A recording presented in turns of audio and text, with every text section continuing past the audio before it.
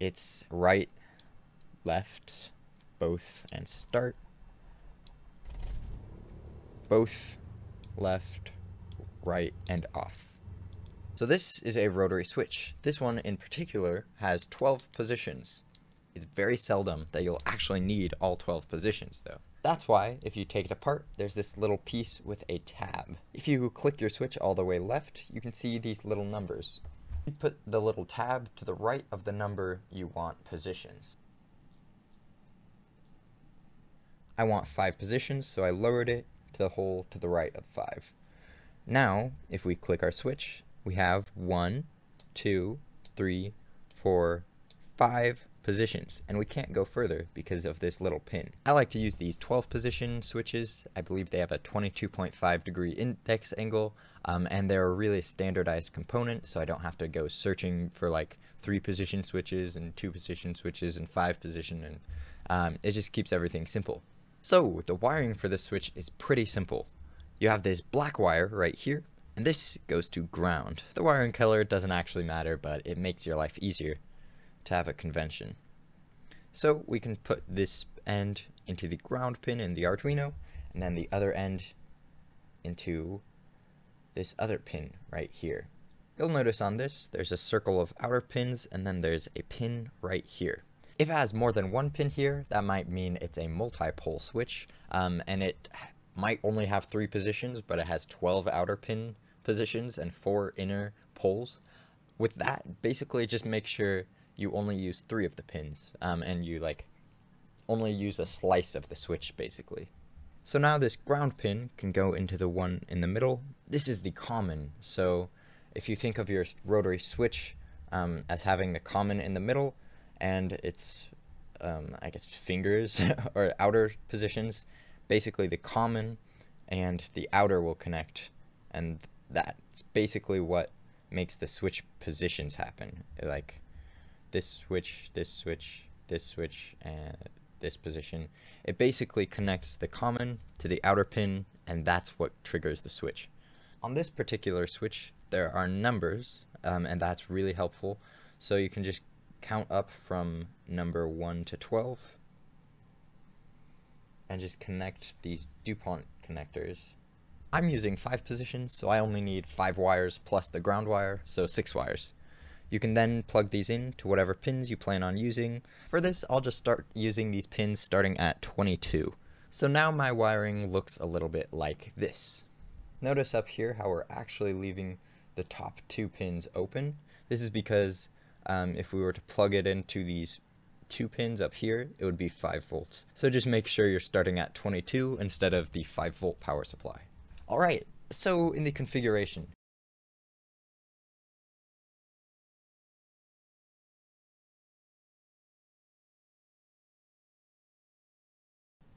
we're actually just going to add 5 buttons, 1 for each position of the switch,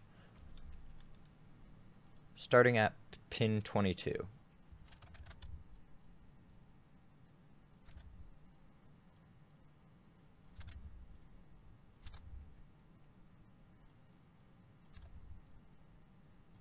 So the wires are connected on pins 22 all the way to 26, and so is the configuration. So then we can flash it using the little flash button right here. It finished, and we can go on to MobiFlighting. If it doesn't give you that dialog that says your Arduino needs flashing, you can always go up to MobiFlight modules right here, and that's what gets you to the dialog. So we are doing an input, but by default we're in the output tab. So click this little inputs button right here, and we're going to go straight into there. So for an ignition system in Microsoft Flight Simulator 2020, you can just type in off, make sure it's activated, because this is the off position of the switch. Click edit, and we're going to figure this out. Don't need precondition or config reference. Go to input, and then under module, this is our only Arduino that's connected, and we want it on button 1. This is the all the way left position. So this is what we're going to be making. We're going to make an off, right, left, both, and start switch, just like on the Cessna 172. In the past, I've always used FSU IPC offsets. They're kind of confusing and you have to install another software and everyone hates them and complains about them. So we're going to use Microsoft Flight Sim 2020 events. If we go to hubhop.mobiflight.com, we can search under the presets list and find what we want. So it's going to be an input. It's not an output. I can tell you that much because we're telling it what to do. And it's going to be a magneto. So out of the gate we have, I think, what we want. So magneto, both, decrease, increase, left, off, right, and start. So all of these are actually what we want. Let's click the off position, magneto off, and we can do two things from here.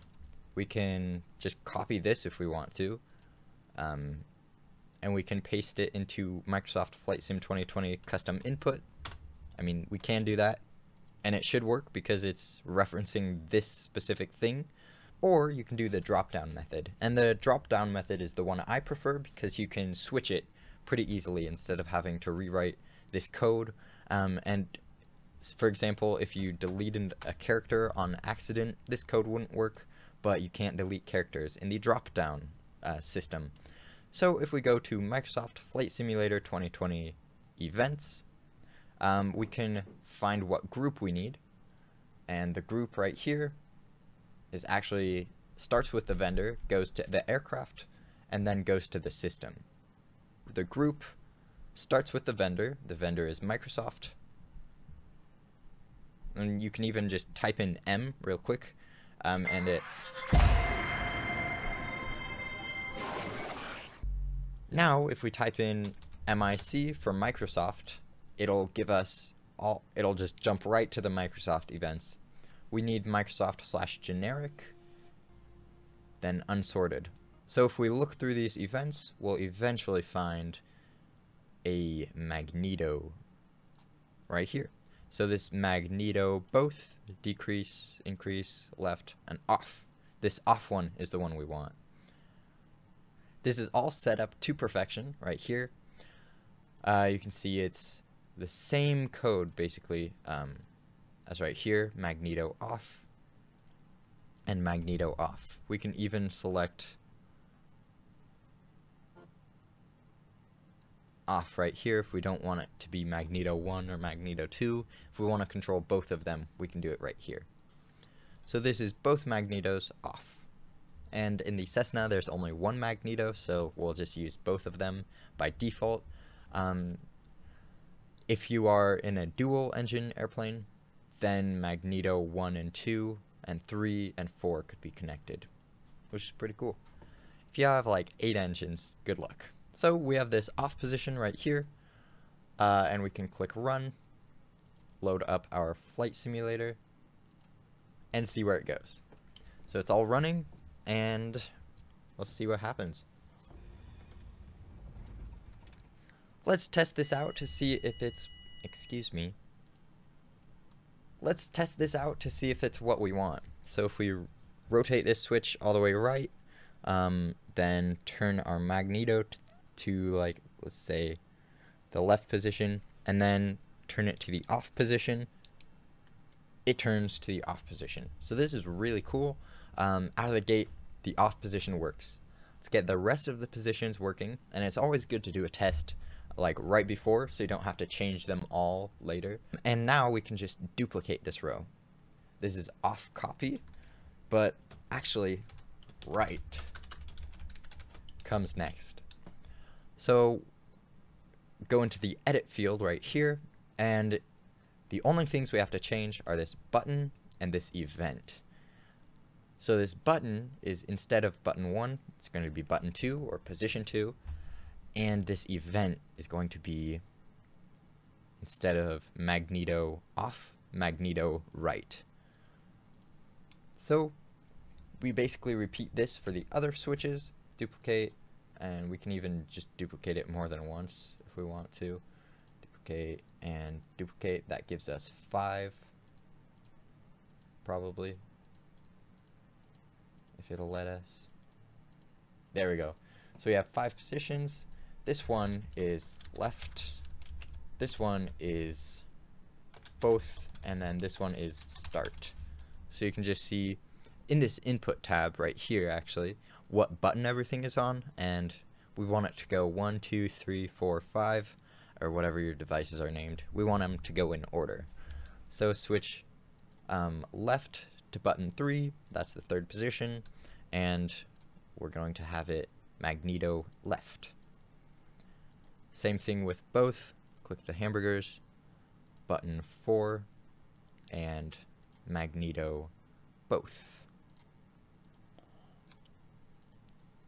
Button 5 right here, and have it magneto start.